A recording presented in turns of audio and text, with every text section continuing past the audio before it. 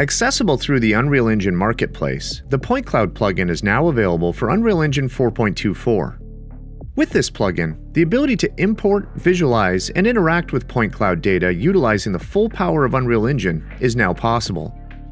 Once the plugin is added to Unreal, importing point clouds is as easy as importing from the content browser or simply dragging and dropping.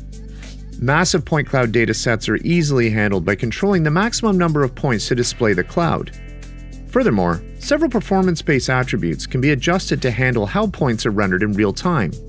The level of detail system uses a point budget approach to maintain steady performance levels regardless of how dense the overall point cloud is. This setting determines the maximum number of points to be visible on the screen at any given time.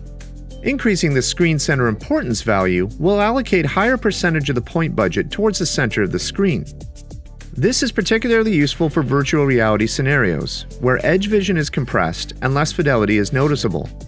The Point Cloud plugin provides several powerful attributes that allow for full control over the appearance and the handling of point cloud data, including multiple coloration techniques such as RGB color, intensity, and elevation.